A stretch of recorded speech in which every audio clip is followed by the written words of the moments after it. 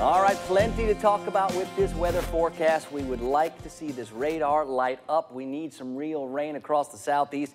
Haven't had any in a little while, and we could use some. We're talking 15+ inches behind with rainfall so far this year at the Tallahassee airport. Today, our chances stay pretty slim. Now, we saw a couple of showers yesterday, had a couple of thunderstorms yesterday. Can absolutely see some more of those again today, but I think our chances small and not for everybody. Dry air in the middle and upper levels of the atmosphere, that's what we're looking at here on the water vapor imagery. These darker colors sort of just sliding back towards the Gulf Coast. We've got higher pressure at the surface.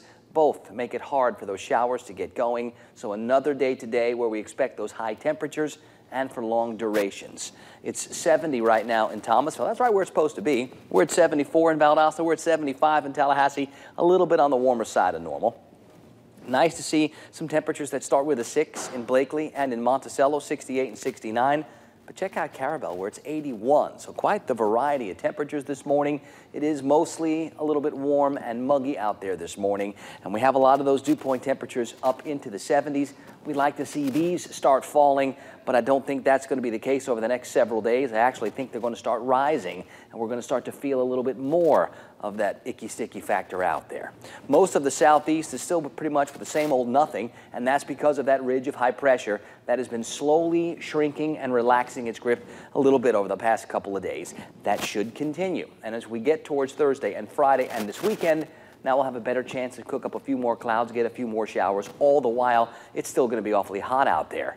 Now we start to turn our attention onto what's going on down towards the Turks and Caicos Islands. Got some tropical energy, not real organized, not likely going to organize right away. But as this moisture starts to drift back towards the Florida Straits and the peninsula and maybe even the Gulf Coast, that moisture will bring better rain chances to our area. And that's if it never even starts to organize. It could organize over the next couple of days, so we'll be watching that one very carefully. Two other areas of tropical weather out there, neither one looking like they're going to do anything soon, but certainly they bear monitor as well.